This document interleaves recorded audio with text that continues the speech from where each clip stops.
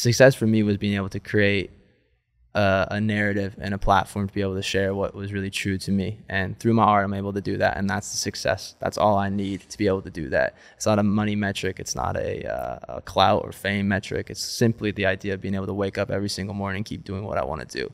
And that for me has been amazing.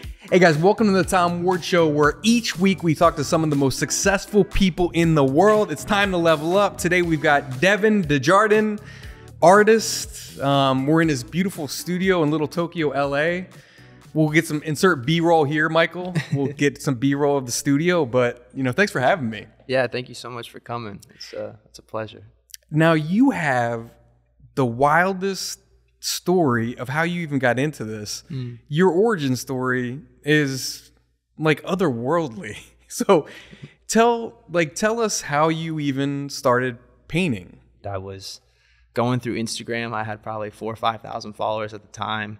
I had this random DM from a guy named Zach Love in Indiana, who's now a friend of mine, but at the time was completely random guy, mid-30s, lived on a farm.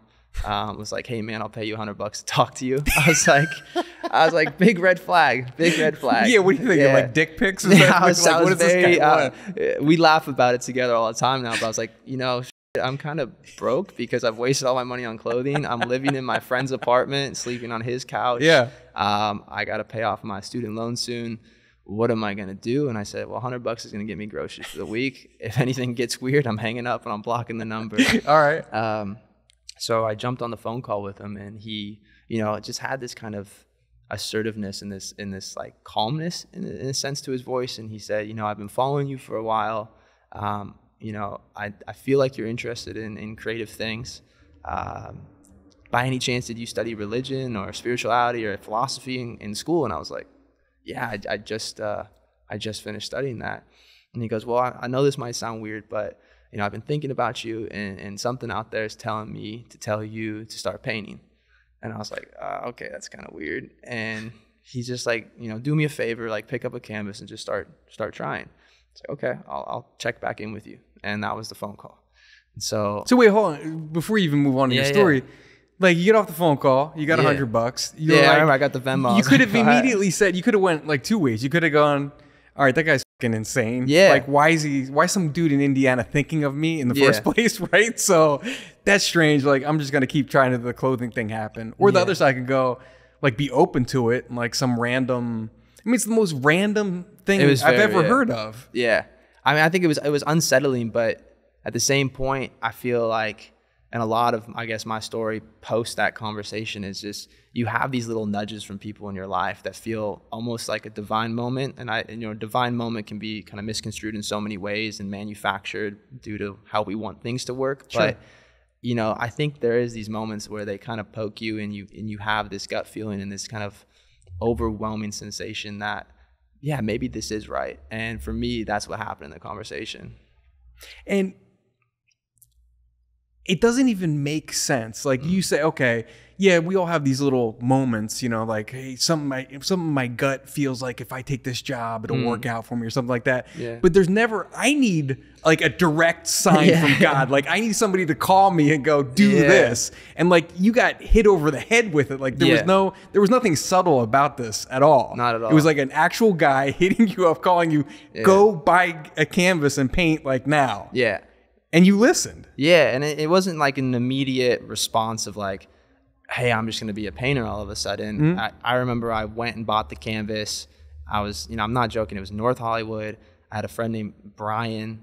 He was working at like an art school randomly enough, and he's like, come crash on my couch. I was applying after the clothing to be like a medical salesman, suit and tie job, going into these interviews like so lost and just confused. And I was like, you know what? Maybe I just need to take this step and see what happens. Like, I got nothing else to lose at this point before I go give it to like the corporate man. Yeah. And I started messing around, and it's funny because so much of the work now that we'll talk about is using shapes. And I remember I did this monochromatic kind of print on a 20 by 20 inch canvas, and it was like triangle, circle, square, triangle, circle, square, and it was kind of this cool like monogram print. And I sent him a picture. I was like, what do you think, man? Like thinking like this is going to be the moment. Like it's all hit. And he's like, yeah, keep going. Who did you send? The dude in Indiana? Yeah. I was like, hey, is he like an art guy? Yeah, he's an artist himself. He's an incredible artist. And he's just like, you know, early in my career and still now has been such a voice, you know, and stuff, like a supportive voice. And he's wild and eccentric and super fun, but he's just given that like initial jab, like, you can do this, like, keep trying. And I think everyone in life needs a friend like that at certain moments to be like, hey, like, come on, let's go. For sure. And that's, for me, that was him at that moment. Dude, I get people who hit me up, a lot of people in their 20s, like, watch or listen to this. And I laugh when they hit me up and say this, because me now, I'm 45, like, looking at somebody in their 20s is like young to me. But when you're in your 20s, it doesn't seem young. It seems like I got to figure everything out, like, right now. People always hit me up. It's like, hey, I'm 25. You know, I don't know what I'm doing. I'm 27. You know, I don't know what the next right move is. Like, do you have a message for them? Like, imagine you doing the job interviews with the medical salesperson and trying to figure out this other passion on the side. Like, I think it's just important to have openness to knowing that, like, what we think sometimes is our right path, like, there's so much more out there, and there's so many different inspirations and so many different outlets that can potentially turn into something that we're destined to be doing. And I think a lot of people close themselves off due to the need for security and need for affirmation and need for validation. And I think the moment you do that, it can really limit, you know, potentially a door that you've always should have been opening, you know, to arise. There's this guy, Alex Hormozy, I interviewed him, and he had a great quote I saw on Twitter, which said, like, you know, you can outwork 99% of the people out there if you just continue to show up when you're not seeing immediate results. Yeah. Like, and I really thought about consistency. That ain't easy to do, because a lot of people go like, I tried to diet for a week, didn't work. It. You know what I mean? Or like, I went to the gym 3 days, whatever, you know, or they never kind of can push without having that immediate, you know, gratification or feedback. Like, you were just painting on the side. Were you getting that from that guy in Indiana, that kind of positive reinforcement? I was getting that positive reinforcement. I mean, I definitely will say I have a great group of friends that I've built over the years that all are very supportive, and everyone's kind of in their own creative field and doing clothing or art or business and tech and all these different outlets and music. And, you know, having that around you allows you to feel that, you know, I can keep going with this because it's kind of normalized. But yeah, I mean, it was a wild start. I don't know. So stay back there for a second. So you're in LA, you're painting.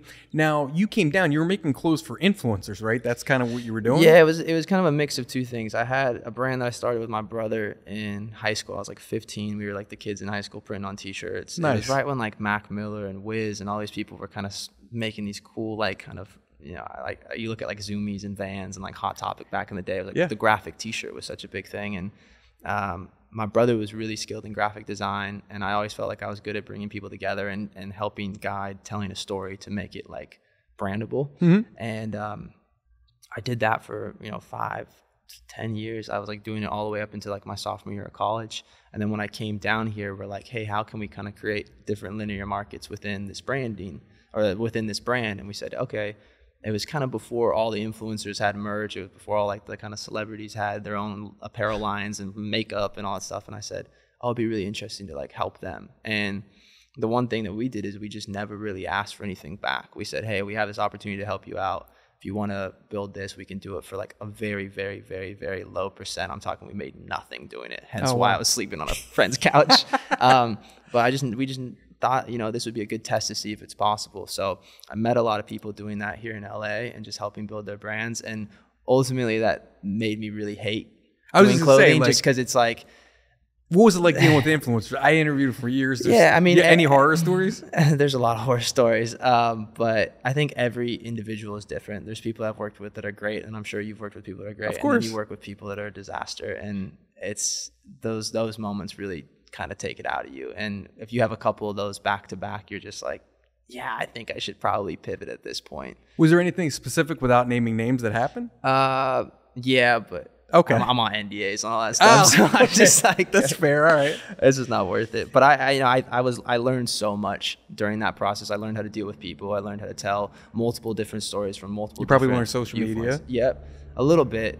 Social media is such a tricky thing and such a mind, in my opinion. But it was a really fast intro to LA. I'll put it that way. It was like, hey, here's LA in ego. Here's LA in the worst form. Here's LA in the best form. Like, let's just, here it all is. Do you want to be here? Do you want to live here? Do you want to do it? And I'm like, I don't know if I want to do this. And that's that moment that phone call happened. So I was like, I was really low. I was really, really low at that. And I was like, I need to move home kind of situation. Wow. Yeah. If I'm getting $100 for groceries and taking a phone call, like that's where it was at. So you're in LA, and I love the struggling, starving artist. Like, you were legit a starving artist. Yeah. But you were, first of all, shout out Doni Nahmais, right? You guys, and which wild to me. So you guys are crashing on a couch. You got a little place together, right? Yeah. So we actually moved in. I met Donnie through the rounds of doing clothing downtown. And we had a friend that was a sales rep for Donnie, who was also helping me sell my clothes at the time. And he was like, can you go meet up with Donnie? Like, he needs some help with a photo shoot. And I was like, yeah, sure. Like, he's going to pay you $500. So, okay. I never got paid, Donnie, just letting you know. He never paid me. So that's always a funny story. But we met up, and I was like, wow, I feel like I'm like staring at my twin brother. Like, he's doing stuff that I feel like I'm doing. He's way more skilled at it, way more knowledgeable. But like, we should definitely like, be friends, because I think there'll be beneficial aspects to it. And I didn't realize that he was driving up from Santa Barbara to LA every single day. And I was sleeping on my friend's couch, and I was like, bro, should we just get a place together? Like, should we move in? We met each other maybe 2 weeks before that conversation happened. Oh, wow. And he's like, yeah, but like, I'm strapped. And I'm like, well, I'm strapped. I was like, I have this other friend that also wants to move in. I was like, there's this 1 bedroom. Should we just do it? And we got this 1 bedroom with 3 guys. One dude was in the kitchen. Me and Donnie were like twin matches on the floor, side by side, just trying to scrape by to like be able to stay in LA and figure it out. I mean, this is 6-7 years ago. But that moment, I think, is like also a determining factor for a lot of different people's personalities. It's like, if you're willing to kind of hang in there, like we're talking about, and strap it out, and you see the vision, and you see like where you want to be, I think that always will outweigh those difficult times. Well, first of all, I should have mentioned Doni Nahmais, founder of the Nahmias clothing brand. Yeah. Would you call it a premium streetwear brand? I don't know. I'd say it's like luxury menswear. Luxury menswear. There you go. Everybody check them out. Yeah. But so you're also working. So you mentioned before with LA, like you saw kind of the ego, Hollywood kind of life, and then, the good side of it too. You were working at the Chateau Marmont. Yeah. Which is a infamous hotel in LA. I mean, going back to the 60s and 70s, you didn't have everyone from Sinatra to Elvis in there. Yeah. Even now, you got George Clooney and DiCaprio hanging out at the bar. So you guys were bartending there, right? Yeah, I wanted something that was flexible and needed money, because like the clothing stuff wasn't paying the bills. Yeah. Like the start of art wasn't paying bills. Like, this was so early into it. And I was like, I need something flexible, but I know that the Chateau like pays well, and it's a really cool spot. For sure. And I went like multiple weeks in a row to just go, and I sat in the lobby with a little dress shirt on and a tie and slacks, and was like, can I speak to the manager? Can I speak to the manager? And finally, like the woman that ran, like, I think it was the catering department, she came out and was like, okay, we have a job. You can come in here, you can start bartending, you can do whatever, help out with the events. And I got in there. I was like, yo, this is wild. It was like the craziest job to have. I thought it was so fun. I still say to this day, like, if someone was like, you want to come back for a night? I was like, yeah. Like, it was just a really cool way to kind of have a bird's eye view on Hollywood, not being from here, and seeing it all unfold. And then quickly, Donnie, I think, was actually working at the Four Seasons doing the same thing. I was like, yo, you got to come over to Chateau. Like, it's so fun here, like whatever. So we both got in there, and we were running like night shifts, catering for like after parties and random hotel room things. It was a wild time, but it allowed us both to have a little bit of money to inject into like painting or inject into clothing, and then also like still afford to be in this little 1 bedroom all together. So it was a really cool time. Did you ever like see celebrities like doing shit they shouldn't, like partying hard and stuff? Yeah, it's like it's the most infamous hotel, I think, here, with all the crazy stories. Like, I think all I can say is what you probably hear goes on there definitely goes on there. So like, I was curious too. I've heard a couple stories from that place, and what I'm always amazed with is, celebrity A is there doing blow at 4 o'clock in the morning with someone who's not his wife, and they're running around like that. How does like the bartender or waitress not call TMZ? Like, how does that stuff stay out? I think it's just a respect thing. I think people that want to stir up other people's lives got a lot of issues with themselves. So it's like, obviously there's contracts and NDAs and all that stuff, but like, I guess so, I think just there's a a pride and a security with that place that's been held forever. Gotcha. And it's just like, stay out of other people's business. I think that's just like a life lesson. I don't need to share what other people are doing, and you don't need to share what I'm doing. It's just like, that's your life. You handle it. You do your thing, and I'm gonna be over here, and I'll serve you your cocktail. You know what's wild? Like, you guys slugged it out and slept in the 1-bedroom apartment. I'm talking about you and Doni. And what's wild is now you're both wildly successful, really. By any metric you use to track it, right? Yeah. He's wildly successful with his clothing brand. I love his clothes. Yeah. I mean, he's got the NBA wearing his clothes right now, which is wild. Yeah. You've got tech billionaires, getting their paintings your paintings in their house. What made you guys different than everybody else who comes to LA for a dream? Yeah. How many people today, right now? Yeah. Got to LA, they're in Hollywood somewhere, they're staying in like a short-term motel or something until they figure it out. Yeah. Like, what makes you guys different than everyone else who does it and then goes home? I think it's a two-part answer to that question. I think success is also determined by like your own personal standards. Like success for me was being able to create a narrative and a platform to be able to share what was really true to me. And through my art, I'm able to do that. And that's the success. That's all I need to be able to do that. It's not a money metric. It's not a clout or fame metric. It's simply the idea of being able to wake up every single morning and keep doing what I want to do. And that for me has been amazing. I think Doni would say the same. Is like just being able to create clothing every single day is successful to him. He could care less about all the glitz and glam. It's just the fact that he gets to design and be in a studio with a team of people and lead the charge on that. I think what would make us different, I think that we just understood and have stayed being able to understand that if we keep our head down, things will work out. And I think if you treat people well, you're generous with your time and your money, you lift people up, and you also bring other people up with you, that you'll always be able to win. And people give up all the time and things get rough. It's not like you just get to a certain platform and everything's good. It's like there's another challenge. And I'd say it's even harder now than it was when I started. And we joke about all the time, like, that 1-bedroom was the shit. Like, that was fun. Like, it was like the ignorance is bliss situation. It's just kind of nice to have all that before this. And we're both extremely blessed and grateful for the opportunities we have right now. But I'll say it again and again, success is simply just being able to continue to do what we do every single day. And we still keep our heads down. We still have the same mindset. Nothing's changed. Yeah.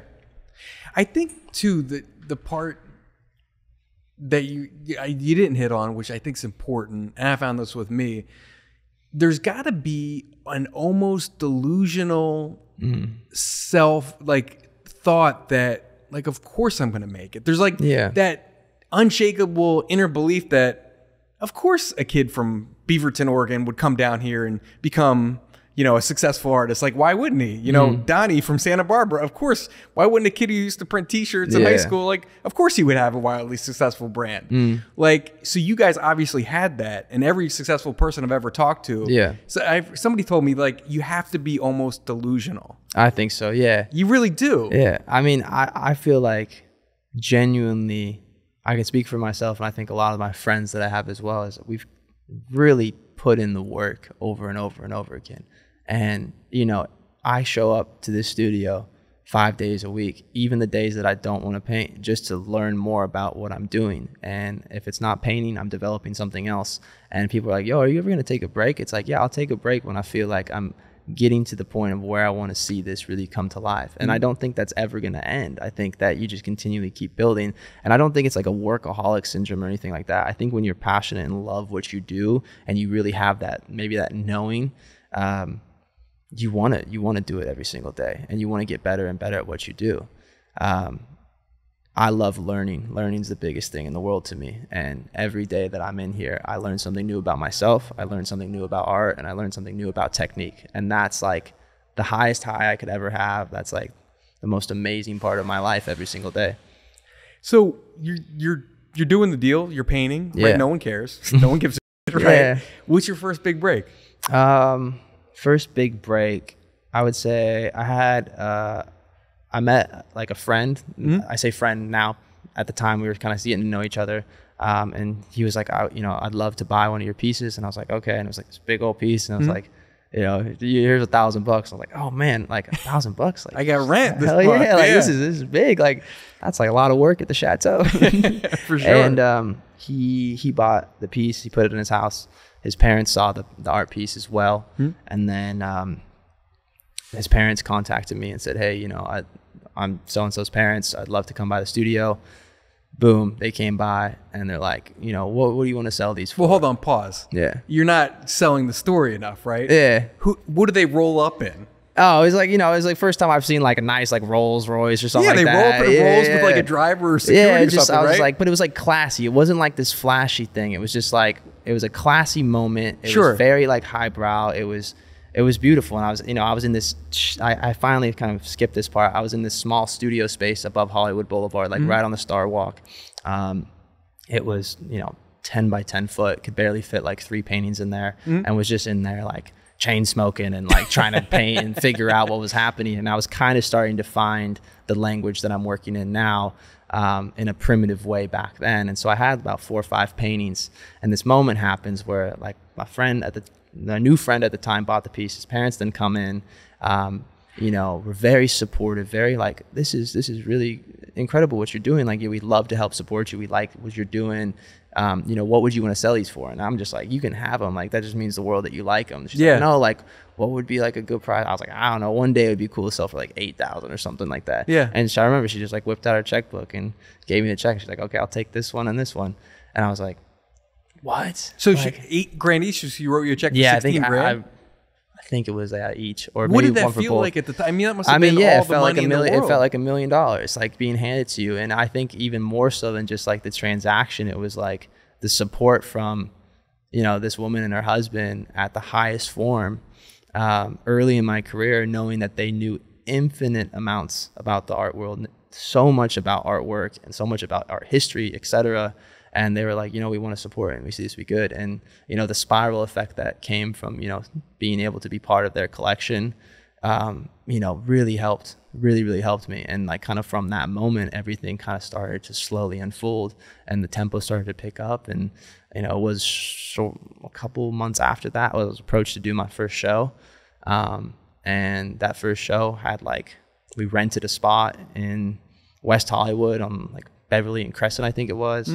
And got contacted by these art dealers called Coats and Scary. They're like, we want to throw an art show for you. Boom. 800 people showed up. 800 people? The show sold out 2 weeks before it opened. And I'm sitting there like, I remember I was sitting on the street on the corner. They put like my name on the building. They had like the show title, and it was like, it was called Guardians. It was the first show. It was like the birth of like a lot of my narrative now.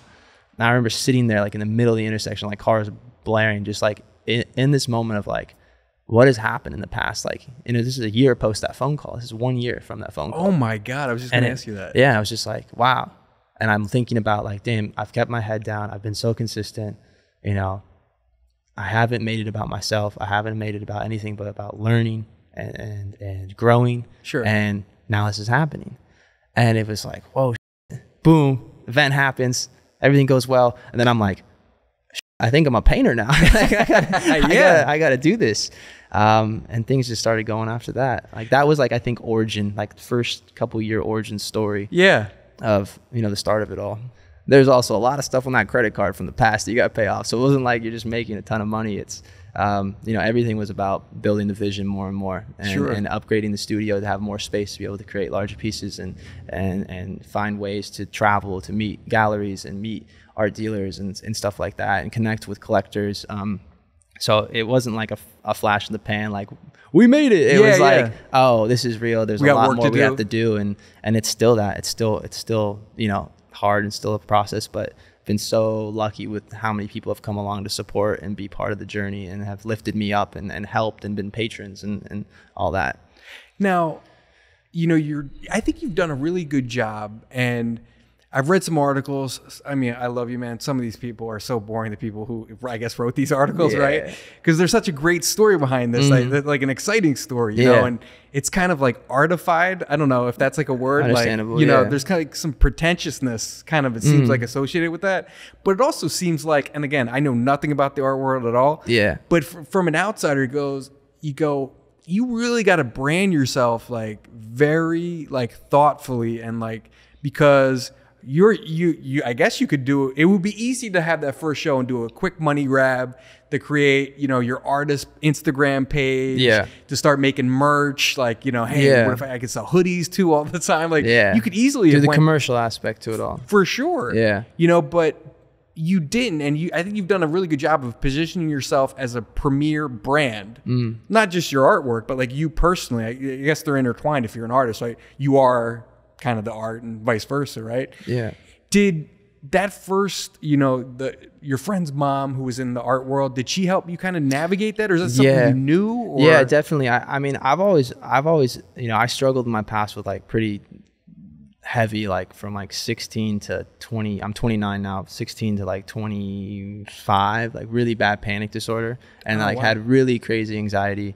And earlier in like late high school time, like it got really, really bad. And so I've always kind of had this kind of, I don't want to say self-consciousness, but like I'm kind of afraid to be really out there with who I am. And like, I've always tried to be more private. And, when I kind of started to have that moment, I remember the day after my show, there was like an article that came, like 2 articles came out, and like, I think it was like Hypebeast or something. And I remember, I was sitting with my mom and dad in this Airbnb, and I had like a full blown panic attack because I was so scared about like my name being out there, and like having, like when people say like you're putting your heart out there with your work, it like really hit me. I remember I had a full blown panic attack with my parents, and my parents like, everything's all right, but like what's going on? I'm like, I'm freaking out. Like, this is scary. Like, I almost don't want my image to even be associated with the art. I want the art to speak for itself. And I remember when that woman that bought my first piece, I really drew near to their family to ask advice, and they connected me with advisors and people that had been in the art world for years and years to kind of help me understand, like, you know, we're not going to do this right away. We're not going to push this giant commercial brand because that's not who you are as a person. That's not where your art's, you know, directed. That's not the narrative you're trying to say and share. And so, yeah, I mean, I'd say 5 to 10 people right off the back that kind of came in, and I was like, I think you guys are safe. I think you guys are good. And then you kind of weed them out, and you pick 5 or 6 of them. And my entire career so far, I have weekly phone calls with these people. I'm constantly getting advice and help when I need. And it's been a beautiful thing. So what is that? So, okay, you have your first show, you sell it. Okay. Yeah. Like, I don't even understand, and none of us do watching this, like what the progression of a you know, high-end artist is. So you have your first show. Like, is there a goal in mind to get in certain auction houses or something? Like, what's the goal for you as an artist? I mean, like, I need to get here. Yeah, I think there's no set plan. Like, you can read all these books about, like, you know, how to do this in the art world or how to be this. And I don't think there really is this like linear path of how to be this successful artist.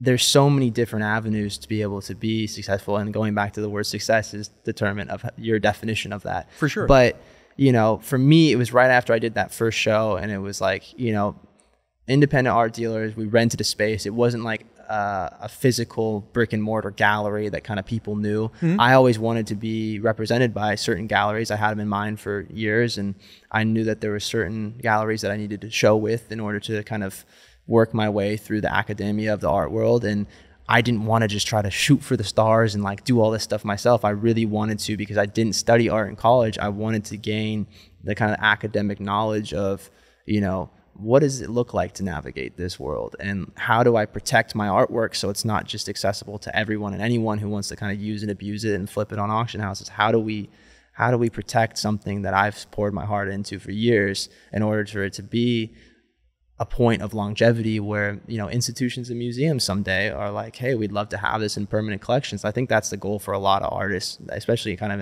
in my path, is like, obviously you want museums, you want institutions, you want big family collections or public collections to show your work because there's a permanence to it. And that's important, because the moment you sell art, it's really out of your hands, and things can happen and be traded and flipped and all that. And it gets scary because it kind of sucks to be like, you know, like, you kind of become this token of equity or something. And it's a transaction. Yeah. And so that's why I've been so focused on like we talked about it off camera, but like longevity and slow growth, you know. And there's nothing sexy about that. It's not. I mean, you're always fighting the devil in your head, right? Up the cash. Yeah. The guys on your shoulder, I don't care who you are. That's always going to be something, right? Of course. And I'm fortunate that I'm able to still do what I do and be able to, have a team around me, have advisors around me, be able to, pay for my things that I can operate with and my tools and my supplies. And that's where I'm happy at right now. And, God willing, in the future, the things start really unfolding, it's going to be amazing. Yeah. Talk about, you just hinted at it too. I've got my mental illness story. I actually just made a video about it. It's extensive, right? Yeah. But talk about, you mentioned having panic disorders too. Yeah. I mean, mental illness, it seems like now you're of the generation where you're kind of lucky in a sense that it was kind of talked about. Yeah. Like, it's not odd now to say, like, I had a panic attack. Like, the person watching this goes, oh yeah, I had a panic attack. Oh, I remember that Thanksgiving my aunt freaked out and she had a panic attack. Right? It's like something that's kind of talked about. Like for me, no one even talked about going to therapy, But for you, like, how did you work through that? Was there stigma associated with it, or was it like pretty open? I mean, I think anyone around me knows that I'm like an external processor. Like I think, and then the moment like something comes up, hey, how do I get help with this? Where do I go? Blah, blah, blah. And I've been like that since a kid. But when it got bad, like 17, 18, 19, even 20, I remember I was in counseling 3 days a week, 3 hours a day. Oh, damn. And it was like after school, like go and get your mind fixed. Like I remember my mom and dad were just like, shout out mom and dad. They're so loving and caring during this point. But like, I remember seeing their face like scared. Like when you see your parents scared for you and you just can't get out of it. And it's day after day after day, just trying to find someone that can help. It was a long journey, and it's still something that I battle with at certain times. I think, after you spend 3 college years or something like that, hypothetically, in counseling, you kind of have a better grip on it. But I don't think it's anything that goes away. And if anything, I've started to look at a lot of the anxiety from my past and, panics and all this different stuff as more of a blessing looking forward, because it really grounded me. It took me to be like, hey, we're not going to come out like this. Like you physically can't, because the moment you do this, you get humbled because you're freaking out in this crowd, or you're like thinking you're the man, and then boom, you're back down. And so it really kind of always kept me here and made me so much more sympathetic to people around me, because you start to pick up when you have stuff going on. You can start seeing like, I know this guy's feeling the same way, or this girl's feeling the same way. And you're able to kind of create this, like, it's like almost like this like ground framework around you of being able to extend your knowledge to help people, and ultimately that helps you with your own stuff. And it's been beautiful to watch. It's funny, I completely relate to mental illness. Kind of, it sucks. Overall it was painful for me, but it did make me more empathetic, because I've been through all that. Like 3 months where I can't get out of bed. Like, so when I see somebody, where other people just go, I showed up to work, like, just go work out today. Like, what's the problem? You'll feel better. It's like, dude, I can't even brush my teeth today. Like, working out seems like a monumental task. You might as well ask me to climb Mount Everest, right? Yeah. So, like, I come at it not like that person. Like, no, I get it. You know what I mean? Like, I've been there. I've had a panic attack. It's super tough. And I think, like, this might be like a hot topic or like buzzword or whatever, but I felt personally, in my opinion, that kind of over the years, almost mental health has became a clickbait or like a cliche. For sure. Where it's like, I'm having anxiety, or I'm having anxiety. Or I have OCD. And it's like I get really that, but like, at what point does it, like, the people that are like really like on the edge, do we kind of sweep it by? Or even how I view it's like, oh, mental illness, and I find myself talking about it again, or finding myself talking about anxiety. It's like, there still is those people that are actually on the verge and like on the edge. And there's somebody right now watching this who is on the edge. And that's the thing, is like, when we talk about stuff like this, it can't be a cliche. It can't be something that's just kind of like swept under the rug. It's something that needs to be focused on, because so many people still need that help. And there's not a lot of resources for people that are in different parts of the world, or different economical situations to be able to do that. Different cultures where it's not acceptable. And it's just like, I'm happy that I've went through what I did and what I've gone through mentally, and kind of come out and seen the light at the end of the tunnel, and got to where I am now to be able to see those people and help them if I can. So what tools do you use? Therapy? Anything else help you? I think therapy is a great thing. Yeah, I think therapy is great. Yeah. Like, I think I did a lot of it. Now every Friday. Now the thought of it, I'm like, okay. Every Friday I go 9 o'clock. Shout out Liz, my therapist. Amazing. I'll talk to you tomorrow morning. You know, every week. So I think it's important. I mean, for me, when I started painting and started being in the studio, so much of my stuff like really calmed down because it was like, you know, it's me alone, maybe with one other person, and I spend 10 hours a day getting to kind of just think. And so much of like the anxiety and the panic or whatever comes from being like overstimulated in this world, right? And we have all this injection of things coming at us and people telling us stuff in comparison, which is always a thief of joy. Oh, for and sure. it kills you. And so when I kind of separated myself, I was like, I think pain is a good avenue for me, which that man might have seen. It was like, you kind of just need to be on your own and build this and spend your time alone, then come out for these moments to show your work.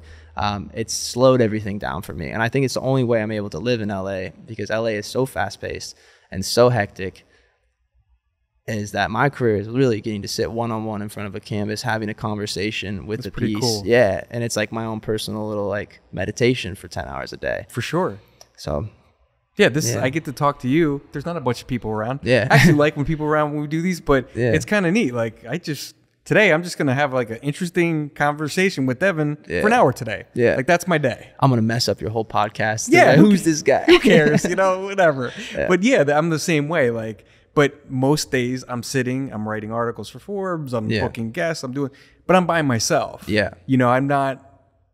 And the other thing too, is you mentioned like everything being fast paced and stuff, especially in the social media world. Like you're of the age where you should be posting, a million times a day. And I could just imagine like if a social media manager walked in here now, they'd be like, you should post that picture right now. You should have a Snapchat series. Yeah. You should have a YouTube channel. You should be doing all this stuff. But like you're somehow, I think you're a good example of thriving without living in that world. Like you can still, I know it's crazy in 2023, have a successful career without blowing up overnight on social. Yeah, it's honestly a great like kind of leeway of what you're talking about. Is I just worked on for like probably the past 8 months a series of work that was all about this idea of intimate moments being like a performance. And so it was like these figures kind of intertwined in these shapes and structures kind of intertwined, but there's always the background would be some sort of like curtain backdrop. And the whole discussion for me was like so much of our intimacy that we have in life between individuals, between thoughts, between views of ourselves, we broadcast. And a lot of people have talked on the subject, but it's like at what point and where's the line between like intimacy and then performance, and how do we keep intimate moments and thoughts true to ourselves and true to like being a beautiful moment, a beautiful essence, or just being like, hey, let's craft this moment in order to create a performance for people to be then involved in it. And I think teetering on those lines is important. So that whole work that's showing in New York right now actually opens today. Oh, nice. Is about that. That's really cool with art too, is because I'm able to interact with the ideas and thoughts that process through my mind or through conversations with people like yourself or whoever walking down the street, and then being able to kind of take that in, absorb it, process it, and then regurgitate it in a way that makes sense to how I speak through my language with art. Dude, you're so right. You just made me think about something too. There's this YouTuber mom who's a horrible lady, without getting the story and bumming everybody out. She just got charged with like 4 counts of child abuse, right? Oh, geez. And I mean, it's crazy, but to me, I've always been suspicious of family YouTubers. I'm sure there's, nice, good people out there doing it, but is it a performance, or are we capturing the moment, or is everything staged, or are the kids now child actors? Like my kids, I don't show on social media. My younger one's a ham and like is like kind of a performer. You can tell she's going to do something. Yeah. So she gets in there sometimes, right? But I try to, my older one's super shy, so I do not broadcast that at all. Yeah. My wife's not very public. I put myself out there, but they didn't ask for this. So, so I understand what you're saying. Like even somebody watching this, when you're taking a picture with your friend, is it, are we standing a certain way so that we look better in the light so we'll get more likes? You know what I mean? Like the camera's always on. You mentioned a backdrop, like there's a curtain behind us. Yeah. Well, there's kind of a curtain. Well, obviously now there's a curtain because there's 3 cameras and mics on staring at us, right? But whenever we have our phone out, there's kind of a curtain behind us too. Yeah. So it's one of those like never ending thoughts, because it's like you can talk about something about being like private, and then we do something like this, which is not private, right? Yes. So then you kind of feel like an imposter. We're being public talking about something private. It's a never-ending cycle, and I think that's the hard part. Is like, is there privacy anymore? You know, can you even talk about privacy in a public setting without sounding, you know, hypocritical? But it's just, I think so much of my, you know, especially my generation was instructed to kind of show everything and like be seen. And now I think there's just such a luxury in being private. And I think there's more pull for people that are like, wait, what's going on in their life? Like, why don't we know what's going on? Why don't we know what's going on? It's like, okay, it's okay not to know. It's okay not to have to show everything. And that's something I struggle with art all the time, is like, I don't post a ton. You know, I do probably more so than some, but I don't want to show every part of my lifestyle. I want my art to speak for itself. I want that narrative to gain its traction and go. And I'll pop up here and there where I can, but like, I don't need to be in front of a camera every single day. I don't need to be like, hey, look at me. You know, it's just, this is what's important to me. And building this and creating a platform where subjects like mental health and this and this and this can all be talked about. This is an avenue and a symbol for so many thoughts and ideas that I hope really like stay permanent for years to come. So what inspires you? Like when I came in the first time, you had music playing. Like, do you listen to music while you paint? Do you listen to music all day? Yeah, I like music. I like jazz a lot. Really? I love jazz. Who are your guys? Who do you like? I like Bill Evans a lot. Okay. There's a UK guy. He's a little more new school, Alpha Mist. I love his music a lot. And this guy I've been listening to probably for like the last year a lot. Not really jazz, but it's an artist named Dijon. I love his sound. Like, I probably know every song at this point. So he's great. But yeah, I mean, sometimes it's nice you can hear when the cars aren't going by, it's quiet. And sometimes it's nice just to sit here and hear the sounds of making art. What inspires you? Like, is it books you read? Like, where do you come up with that idea? Well, first of all, let's take a painting like this behind us, right? Yeah. So what's the inspiration behind this? Like, what does it mean? This painting I've had in here for a long time. I have always kind of felt like it was one of the original figures that I made that kind of like started everything. Okay. And, you know, tying back to my studies of world religion, so much of the conversation was what separates everyone through these worldviews. And for me, I wanted to find an identifier that people could relate to rather than creating distance between people. How do we bring it together through the idea of finding one single identifier? And for me, it was like, after studying the world religions and spending time in places like Haiti and Jerusalem and you know, you name it, going to really dive deep into like cultural, you know, ideas, I realized that there's always this kind of craving and need for some sort of spiritual protection or protection in general. Even religious or non-religious, we still have friends or family members or a dog or, you know, a deity that we see that helps us in these times of need. And for me, it's consistent across everything that I've studied. And so I kind of coined it was like, it's either man, animal, or deity, or man or woman, animal or deity. And when I started painting, I wanted to find a symbol or a way to blend those three things to create this idea of a protector that regardless of your beliefs or regardless of your worldviews, when you place it in a home, it has this idea of protection. So for me, this was like, on the first show, it was called Guardians, and it was a symbol. It was these figures that were supposed to be representations of, you know, you have a certain set of beliefs, I have a certain set of beliefs. I see that in this and you'll see that in this. And it doesn't have to be the same, but it's the idea that we need this protection and guidance in life to kind of get to wherever we want to be. Nice. Just as I have had it in my career, and I'm sure you've had it through struggles and mental health, or you name it. Oh my God, yeah. Yeah. So what's your career look like now? Like, how, you know, you're successful, like where can we find your stuff? Like, what are you up to? Like, I mean, does the future look for you? Yeah, I mean, I had a show 2 months ago in LA. It was a show at UTA. It was something I was working on for a while. Next year, that's very Hollywood. Look at you. That's about as Hollywood. United Talent Agency, right? Yeah. For the rest of us who don't live in this world. Yeah, it was a beautiful experience. The gallery space there and the team that they have were people that I've looked up to and loved for years. The space is amazing. They have a great program. I think they're very inclusive with who they bring in. And it was an opportunity I kind of wanted to do. I did some shows in New York and select kind of group shows and fairs all over the world for the past couple of years. And then I wanted to come back and do one final show in LA before doing a lot of international tour next year. Oh, wow. Doing some stuff in New York, then New York again, and then going into Sweden, and then looking like Korea at the end of the year. Wow. I'll have more announcements on like specific galleries of where that's all showing, but really excited for what's happening.